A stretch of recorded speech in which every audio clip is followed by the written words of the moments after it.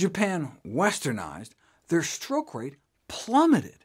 Stroke was the leading cause of death in Japan, but the mortality rate sharply decreased as they moved away from their traditional diets and started eating more like those in the West. So maybe there was a protective effect of all the extra meat and dairy they started to eat. After all, their animal fat and animal protein intake were going up. At the same time, their stroke rates were going down. Protection from stroke by eating animal foods? Surely not, commented a noted Loma Linda cardiology professor. Many vegetarians, like myself, have almost come to expect the data to indicate that they have an advantage, whatever the disease that's being considered. Thus, it is disquieting to find evidence in a quite different direction for at least one subtype of stroke. Can dietary saturated fat like that found in meat and dairy be beneficial in the prevention of stroke risk? There appeared to be a protective association, but only in East Asian populations. High dietary saturated fat was found associated with a lower risk of stroke in Japanese, but not in non-Japanese. So what was it about the traditional Japanese diet where the westernization of their diets made things better when it came to stroke risk? Well, at the same time their meat and dairy was going up, their salt intake was going down. The traditional Japanese diet was packed with salt. In fact, they had some of the highest salt intakes in the world, like a dozen spoonfuls of salt a day.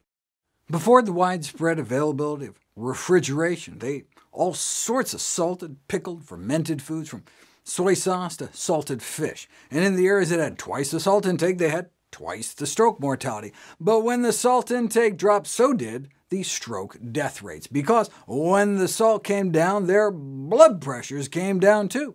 And high blood pressure is perhaps the single most important modifiable risk factor for stroke. So it's no big mystery why the westernization of the Japanese diet led to a drop in stroke risk.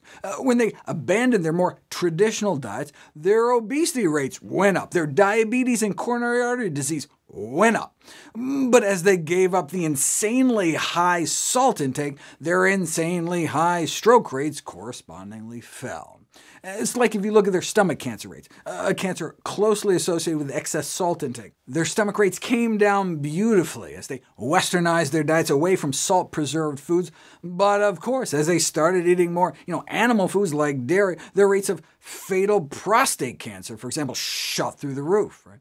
Compared to Japan, not only does the U.S. have 7 times more deaths from prostate cancer, but 5 times more deadly breast cancer, 3 times more colon cancer and lymphoma mortality, and 6 to 12 times the death rate from heart disease.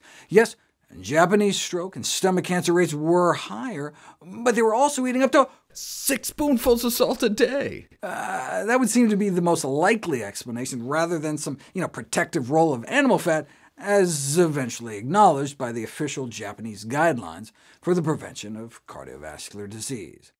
Now, one of the Harvard cohorts found a protective association between both saturated fat and trans fat for hemorrhagic strokes, prompting a sigh of relief throughout the cattle-producing Midwest, even though the researchers clearly concluded that, of course, we all have to cut down on animal fat and trans fat for the heart disease benefit regardless. But looking at another major Harvard cohort, they found no such protective association for any kind of stroke, and put all the studies together, and 0 protection across the board.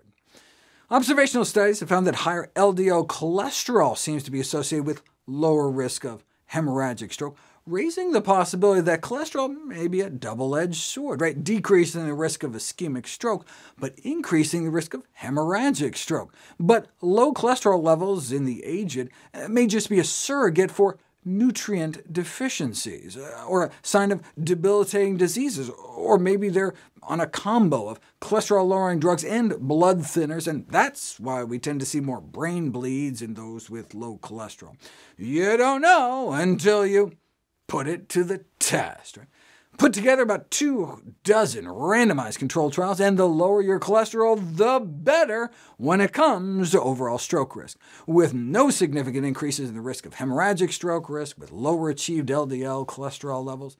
The genetic data appears mixed, with some suggesting a lifetime of elevated LDL would give you a higher hemorrhagic stroke risk, and other data suggesting more of a double-edged sword effect. But any possible excess of bleeding stroke with lower cholesterol is greatly outweighed by the protective effect against the much more common clotting stroke, not to mention heart disease.